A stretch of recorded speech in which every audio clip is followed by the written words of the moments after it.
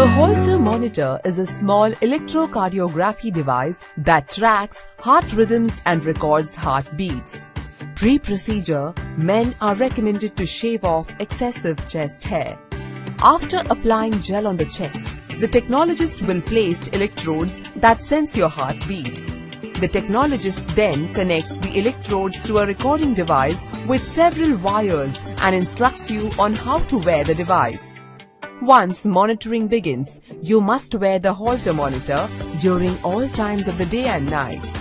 Please remember to wear loose-fitting clothes and not wet the monitor. Keep distance from metal detectors, magnets, microwave ovens, etc.